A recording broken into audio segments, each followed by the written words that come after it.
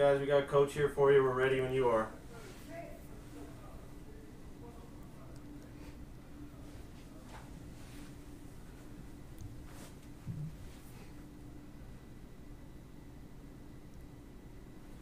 Sorry.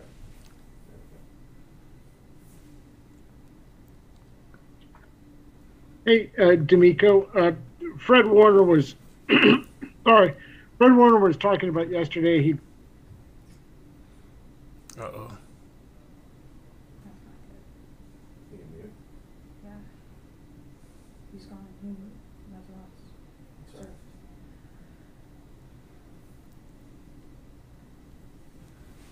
Hey, Miko. Hey, what's up, man? I hope I'm not stealing Eric's question here, but Fred Warner was talking yesterday about Marcel Harris and his sort of evolution this year. You know, here we are going into week 18 of the year that he becomes a linebacker. What can you say about that and, you know, what he's been able to accomplish this season? I think with the position change, as the year has gone along, Marcel was able to get more reps, and as time went along, this Houston game was the game where he probably had the most amount of reps, and he's just feeling more comfortable in that position, and he was able to make a huge play for us there to get the interception when we needed most for our team, like to change the momentum of that game. Like Marcel stepped up big time for us, and he did a really good job on Sunday. It's probably his best outing of the year playing linebacker. So happy with where Marcel is, and just looking forward to him continue to progress and get better, continue to learn and study, be locked in. He's done a good job for us. Okay. Obviously, I can't take a hint. I'm back. Fred was talking about yesterday that he was in a dark place mentally, this year, and he talked about the pressure he put on himself because of the contract extension, and that he's beyond that. And he thought, the way he played against the Texans was some evidence. Did you, not that you talk about your private conversations with him, but did you in any way feel like you were able to help him get out of that valley he was in earlier in the season? I think for Fred and for any guy who, you get a contract, you feel added pressure for sure. It does happen. It's just human nature. But he just had to understand that it's still just football. He's still the same player he's always been. Just has to relax like he was before. Relax, go play. Just own your keys, right? And just go play ball, go have fun, play with great effort like you've always done. And the plays that you're kind of pressing to make, plays will just start to come to you because you're loose and you're locked in. You're exactly where you need to be, and you're just having fun. You're playing a game, having fun. And the plays, the big plays, so to speak, that guys press for, you don't get them when you press. You get them when you're just doing your job, being where you're supposed to be, and having fun doing it.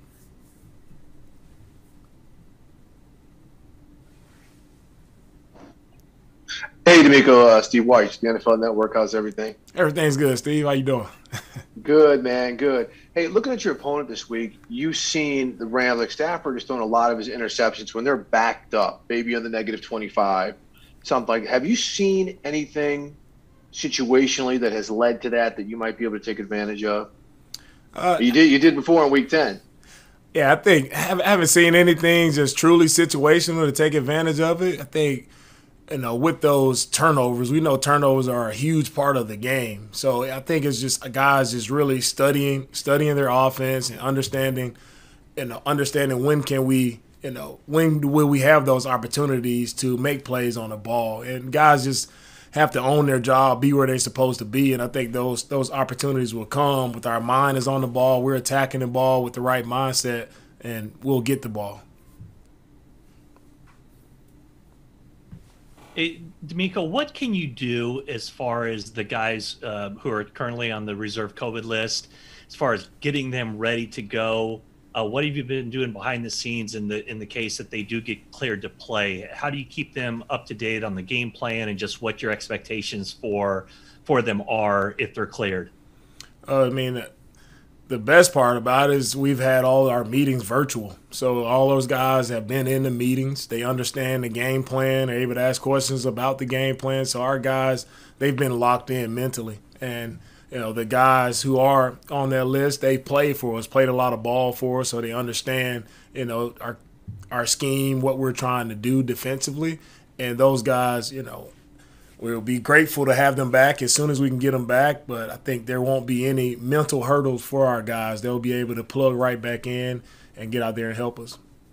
And is there anything they can do physically to stay ready? I mean, I know they can't come there to the practice fields, but is there anything they can do at a public park or whatever to kind of just go through the emotion, the motions of what you expect from them? Yeah, I think it all depends on how those guys are feeling. If they're feeling well enough to get a workout in wherever they can, that would definitely be beneficial for them to help us on Sunday. But the biggest thing and most important thing for me is just making sure those guys are okay health-wise. That's the biggest thing. The game is the game. It'll take care of itself. But the biggest thing is just, for me, making sure those guys are feeling good. That's the biggest thing. Obviously, you guys have won 5 straight against the Rams. Why do you think you match up so well against them? It's division opponent, and it's two teams who are very, I think, well-coached teams, 2 teams who play hard, 2 teams who respect each other, and we just get after it. It's always going to be a battle versus when we line up across from each other, we know we're going to get their best, and they know they're going to get our best, and I think that's what we've seen over the past, couple years playing against, the Rams. It's always been great games, but it's always going to come down to who can take the ball away. Yeah, DeMeco, Cooper Kupp, obviously everybody knew he was a good receiver coming into the year, but he's putting together like a Jerry Rice type year. I'm just curious as your observations on what makes him so successful in this offense. Yeah, the biggest thing with Kupp, you see, he's a very, very smart player, talented. I mean, can run all the routes they need him to run, but a very smart player, very efficient route runner. And, his quarterback over there in Stafford who, can find him wherever he is on the field. So I think those guys started to mesh really well together, started to gel, and they have a really, really good connection. And that's why you've seen the success that they have. But 2 smart players working together there, they have the utmost respect for Kupp. Not only him in the passing game, but you see how he blocks in the run game. That's what really, make me tip my hat to the guy. He's not afraid to get in there and block, whether it's a defensive end, whether it's a nickel, whether it's a linebacker. He will get in there and block, and I definitely respect him for that. We'll do the last one, Jen. DeMeco, Matthew Stafford has had up and down a season this year. How much can you take away from what other defenses have been able to do to him to get pressure and kind of throw him off of his game? Oh, man, we just study it. As much as we can, try to study to see what can we do, what can our guys handle, to go out and play our best. But as long as our guys continue to say, as long as our guys are locked into our game plan and we're where we're supposed to be, it's just going to be a matter of how bad do we want it, on our side. Guys have to go out and execute, have to play hard, and we have to attack the ball. If we do that, then we'll be just fine. All right. Thank you, guys. All right. Thanks, guys. I'm ready. You guys got a coach here for you? All right. Is anyone there? No? Here we go. How you doing, Mike? Outstanding. How you doing? Oh, fantastic. Can you give us a little rundown on what the plan was or what the execution was at practice today as far as the splitting of reps with the quarterbacks and how each person looked? Well, you don't know what's going to happen on Sunday. My crystal ball, as I've told you guys, isn't as clean and glossy as it used to be or should be maybe. So the biggest thing for us is to make sure we're prepared for everything. So you try to do what people can do without doing too much. So you set people back. We have to be prepared so that we can operate at our highest level with whoever's out there, and that's our main objective, and that's kind of really all we really think about when we're making our decisions. Kyle mentioned yesterday that the Wednesday practice is pretty much a half speed practice. Thursdays are traditionally the most game-like, and I'm just wondering, from Tuesday to Wednesday to Thursday, did Jimmy do a little bit more each day? Have you seen progression in just the sheer number of throws that he's been able to make from day to day? Yeah, I'm not sure necessarily the number of throws. It's more you're just seeing how it progresses, and you're trying to forecast how it will hold up in the course of a game. That's the biggest thing. So you're trying to make sure there's no setbacks. You're evaluating that, and then again making sure that everyone can operate and execute the game plan as their teammates are counting on. Hey, Mike, I don't know how much you knew about avulsion fractures before Jimmy's, but has he surprised you at all with what he's been able to do this week as far as, just his ability to throw?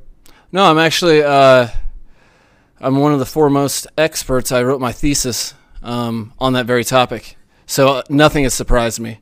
No, he's a tough guy, and it is cool to see a guy try to work through pain, but he's also trying to be smart, and he knows he has to be responsible to the football team, because we've all worked. All of his teammates have worked in blood, sweat, and tears to get to this point. We're in game 17 with an opportunity to extend our season, and so he doesn't take that lightly. So that's been cool, and we trust that if he's able to give it a go, it's because he knows he can hold up his end of the bargain for his teammates and all the Niners Nation.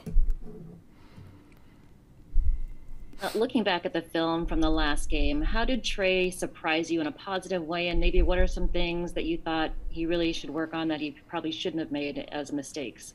Well, I think, so often a lot of us are guilty of kind of disassociating from professional athletes. And really the thing that really impressed me was, wow, this guy hadn't been on the field in a while. And I was just reminded today that he has, what was he, started 2 games or 3 games in 2 years. So the most impressive thing was that all of that build-up to get his opportunity, how he handled the pressure, and how he showed all the fans and really the world what we'd been seeing on a day-in, day-out basis, and that's a progression, an improvement, a guy that is continuing to get better day in, day out. And, his expectations are high, just like ours are for him. And it was really cool to see him play his best football as the game progressed.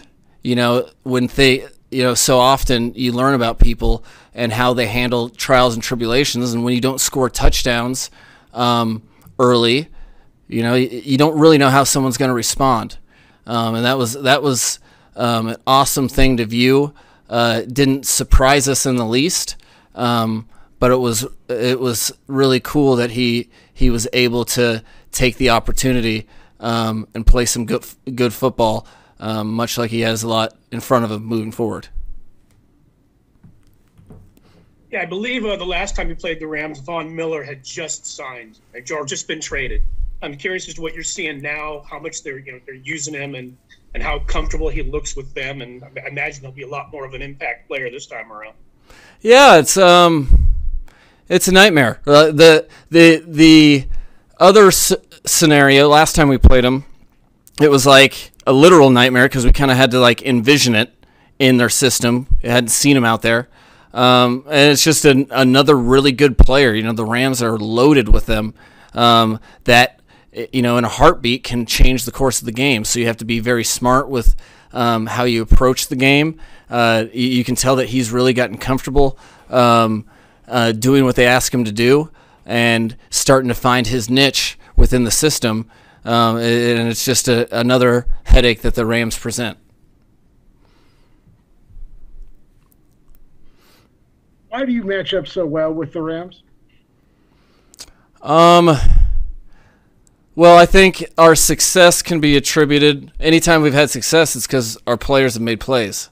Whether it's correlation or causation, that's neither here nor there. At the end of the day, when we've played the Rams, our best players have made plays, and we've found ways to score, not only on offense but on defense and special teams. We've been smart with the ball, so it just so happens that our players have stepped up to the plate and challenged them well, and but every game's independent, so all the last 3, 4, 5 games, whatever, matter nothing on Sunday, which the Rams know and we know as well.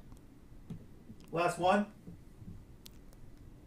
We watched the first half hour or so of practices, and there's very little of the quarterbacks taking snaps from center.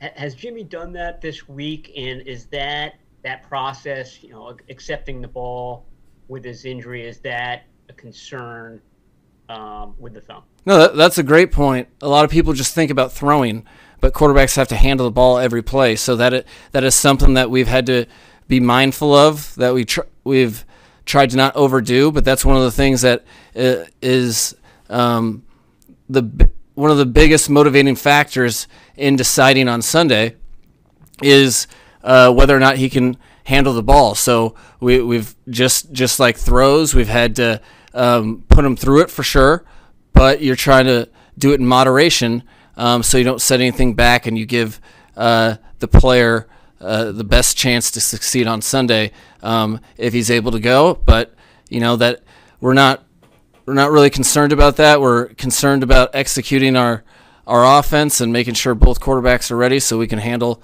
whatever comes our way. Thank you, Coach. Thank you, guys. That was fun.